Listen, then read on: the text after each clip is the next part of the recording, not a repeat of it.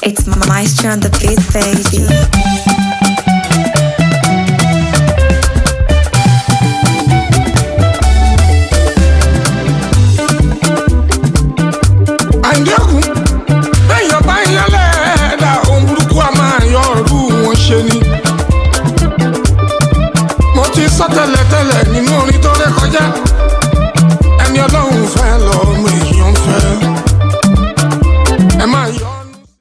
People, thank you for joining me on another episode of VIP Exclusive. As you all know, I am your host Fortune, and we've been going through a series of Afrobeats for some time now. We've looked at the history, we've looked at subgenres, and we've looked at different aspects of Afrobeats. So today we're going to be looking at the western part of Nigeria and its FUJI culture. We'll also be looking at FUJI's contributions to Afrobeat.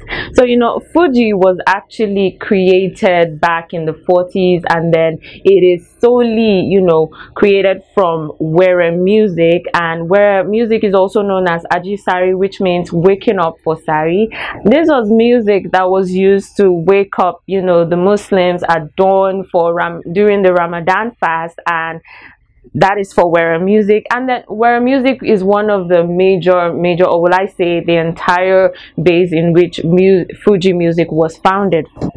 So FUJI music was founded by Alhaji Sikiru Ayinde, and he brought out the name FUJI from when he was at the airport, and then he saw this poster Japan FUJI, and that was how he found out that was how he brought up the name FUJI. And FUJI music is deeply rooted in Yoruba music. It is deeply rooted in the southwestern part of Nigeria, majorly Yoruba, and mostly in Lagos, and it has its own culture and its whole thing going on. And Yoruba people take FUJI seriously, and they've been able to imbibe it completely, use it in their weddings, use it in different kinds of events and all of that, and then even in their clubs. And FUJI music is really rooted in Yoruba sound.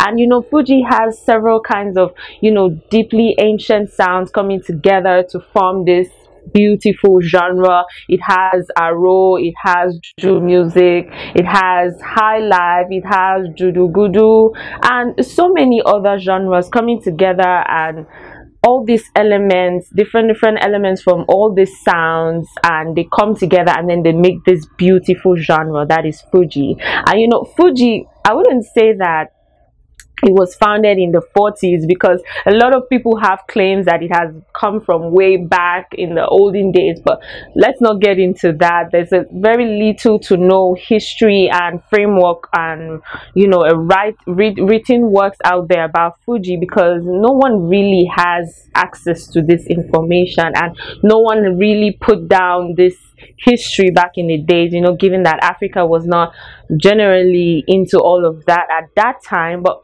FUJI music has its own community and its own sound on its own, and I would say that Yoruba people are really they're the real owners of FUJI music. Yes, that's the best way to say it. So FUJI music has its own roots from the western part of Nigeria, and it has its own several elements from Western music put together. When FUJI music was first broadcasted, a lot of critics came out to say, this is local music, nobody wants to listen to this is too local and all of that. But the founder Alhaji Sikiru was able to say that FUJI music has elements from ancient sounds, but it also has elements from Western music. It comes from Sakara. It has, just as I said earlier, I already listed the genres. It comes from aro, juju music, and all of these sounds put together. And FUJI music has really made waves into the modernization, and then it has come into play. Even right now, we still have FUJI music in several elements of it in different genres in Nigerian music. We have some of these popular artists that have put together FUJI music. We have Basuma Wanda, we have Adewale Ayuba, we have Taye Current, so many other artists that have really put together Fuji music, and it has really been an amazing thing over the years, right from back in the days down to now.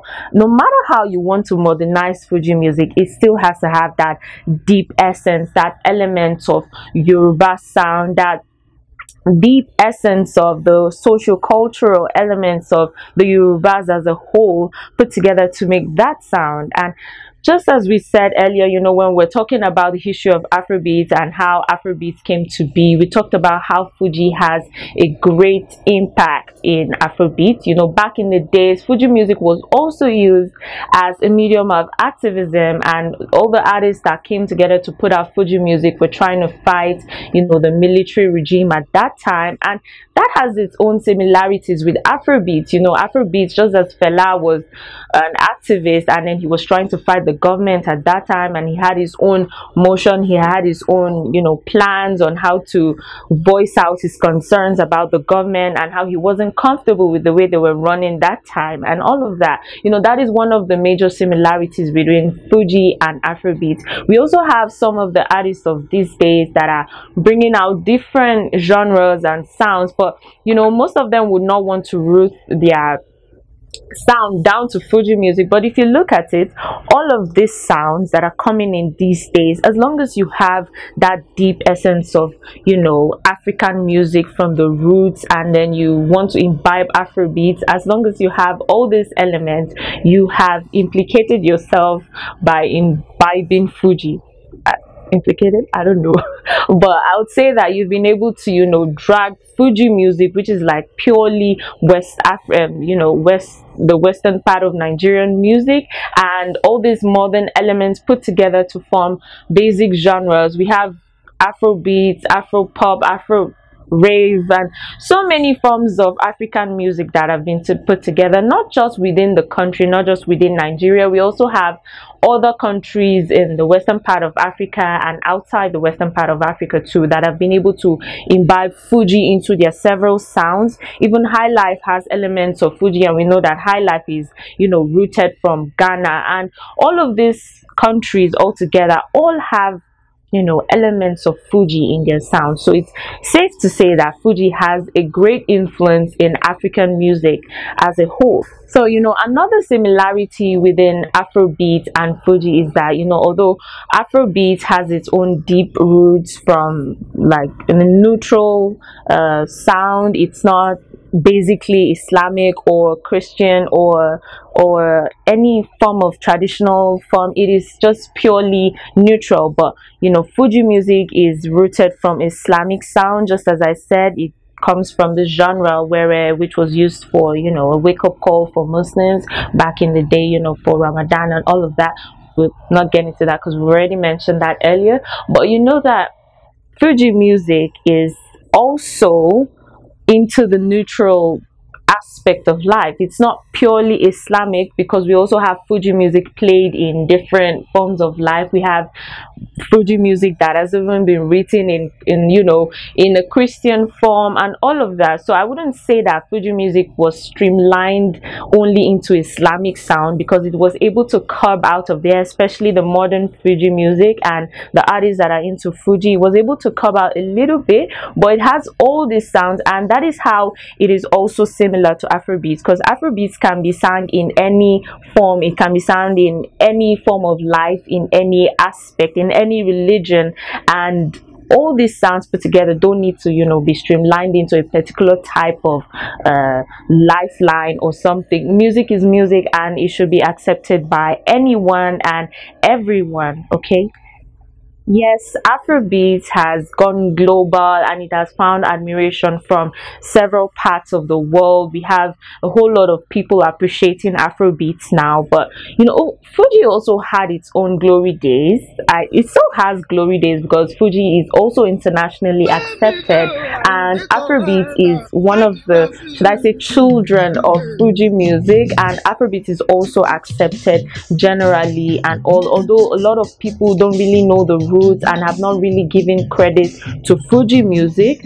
But we know that Fuji, through Afrobeats, have been able to break into the international space. We have lots of people that are ready to invest financially. We have a whole lot of record deal labels with international acts. We have features with internationally accepted musicians and all of this, and even our artists that are Afrobeat artists, just as I said, people like Burna Boy and people like Wizkid, people like Davido also have international recognition, and it is safe to say that Fuji music through Afrobeats has been internationally recognized. So we've come to the end of today's episode, and if you look into our previous episodes, you'll be able to connect the dots and see how Afrobeats has really been very influential in the international space, and through Afrobeats, Fuji music has really broken all these barriers and all of it. Although a whole lot of people wouldn't want to give credit to Fuji because they feel Fuji is all local and it's basically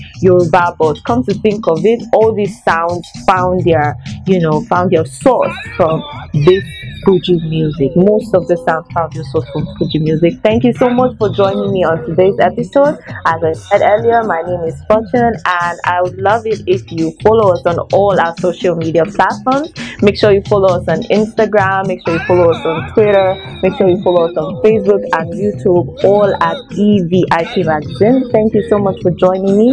Do have a jolly day.